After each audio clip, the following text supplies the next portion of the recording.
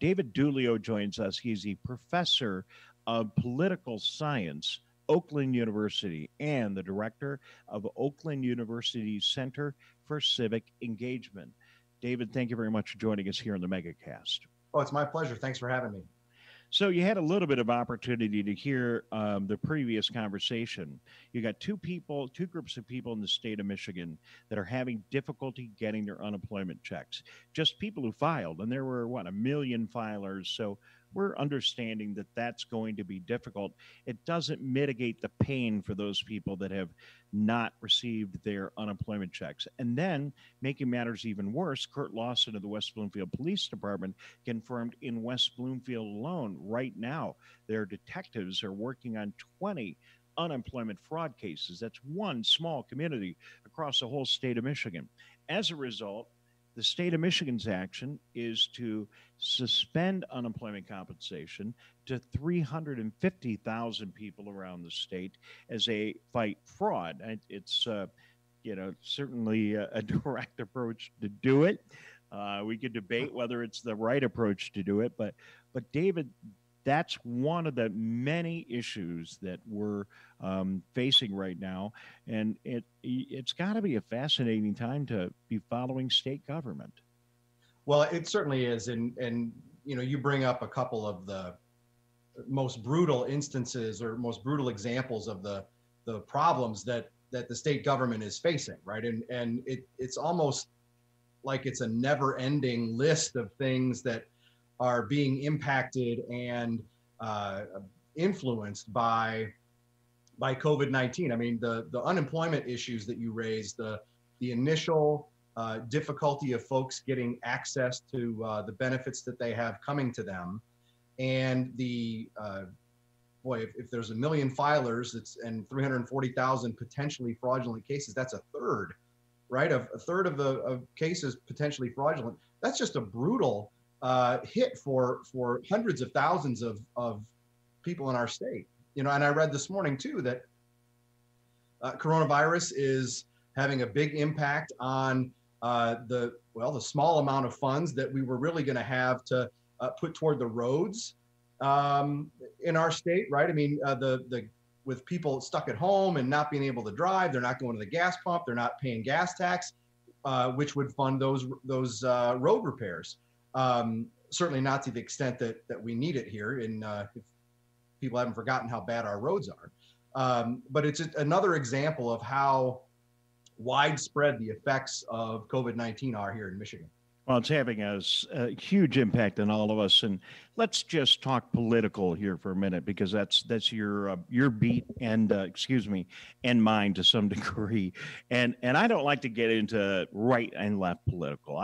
We don't do that here on the show, but it's fun and interesting and helpful to talk about what is going on in the political sphere. Is there a battle right now in the state of Michigan, a political battle for the hearts and minds of Michiganders? And is that part of every issue where the Republicans are hoping they're going to come out the big winner, the Democrats are hoping they're going to come out the big winner?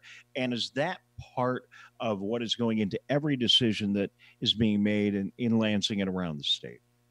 Well, I don't know if it's part of every decision that's being made, either say in the governor's office or in the legislature, because I'm not inside the heads of those individuals. But I would say that as an observer and analyst, everything's political.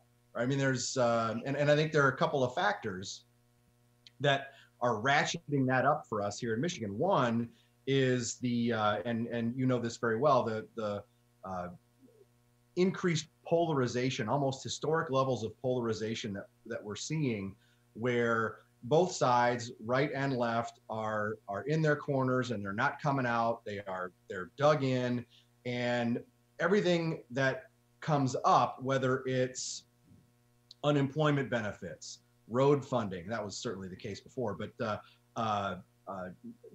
nursing home policy that's in effect gets layered over with polarized politics, right? And another factor that ramps it up even more is the fact that we're in an election year, right? 2020 is a big year, and there's more at stake now, say, than in 2019, or there will be in 2021, just because of the fact that we're going to go to the polls in November. And everybody knows that Michigan is a really crucial state for the outcome of the presidential election. Yeah, and that's even ramping it up more. You've got the legislature, the Republican-controlled legislature, been battling with the governor all the way through the coronavirus case, and then that's a really good point, right? I mean, that's divided government, right? We're in that situation where you've got one branch of our elected offices controlled by the Democratic Party, and one branch, the legislature, both houses, controlled by the Republicans. So that just makes you throw that into the mix, and it makes it even more polarized. Some might even say more toxic. Yeah, and then certainly complicated by the fact that the president really is concerned about Michigan. It was a key state in his victory last time, and if he expects to win again, it's going to be a big state. He's been really critical of the governor. Our governor is on the short list of vice presidential candidates, possibly. So, he's been saying that woman in Michigan, and she's been poking back at him at every opportunity. So, we try to set all that aside, and none of these people's jobs are easy, but it is fascinating to watch all this. And I just hope that it's not getting in the way. You know what is interesting?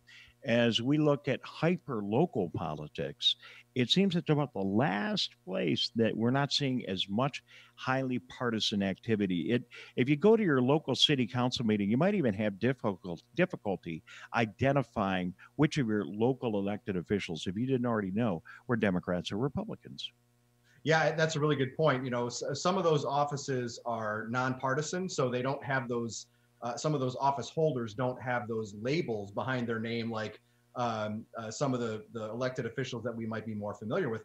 And I'd also say too that there's a saying about local government that there's no Democratic or Republican way to pick up the trash or plow the streets, right? So a lot of times that is where some more pragmatic thinking happens, where it's about solving the problem at hand rather than getting dragged into maybe the national swirl of politics, if you will. But at the same time, right, we can certainly find examples of where local politics has gotten to the point where it makes us want to look away. Typically, a crisis is really good for an incumbent. You don't have to answer this question, but I'm going to ask it, and if you're uncomfortable answering it, I totally get it. Is this crisis helping or hurting the governor? That's a good question. I think it remains to be seen, right? I think that we don't know where the end of this is, right? We might be at the end of the beginning, right, rather than the beginning of the end. And I'm no epidemiologist or doctor, so I can't tell you that. But from a political standpoint, the governor's not up for re-election for another couple of years. And so she's got a lot of time before she has to worry about facing the voters. Now that might change if she's on the ticket with former Vice President Biden. But I think that even if we think about the political process, say from now until Election Day in November, that's about 5 months, which is, as you know, also is an eternity, right? It's a lifetime in politics.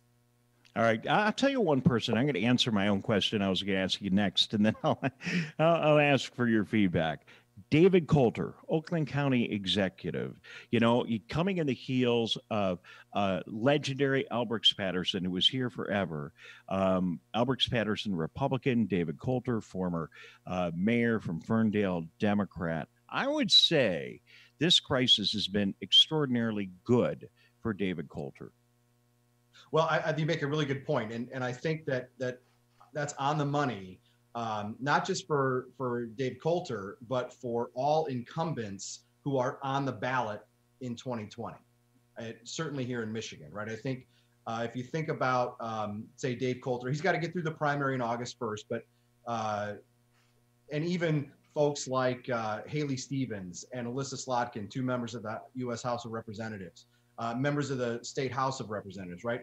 These folks are going to be campaigning after the August primary against folks who are challengers, right? Which is a disadvantage to begin with. but those challengers are going to face additional hurdles, right? They will have maybe more trouble. I would say without a doubt more trouble campaigning as they might like to, especially in down ballot races like State House, where door-to-door campaigning is really important and is a hallmark of those kinds of campaigns.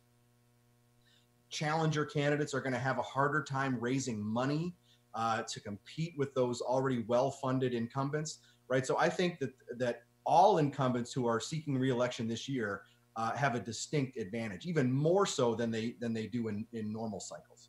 All right, and then the third group of people that we really should be talking about right now is the people of the state of Michigan. And I'll tell you what, their voice has been heard on multiple issues louder and more effectively than I can remember in my lifetime, going all the way back to the 60s when I was a little kid.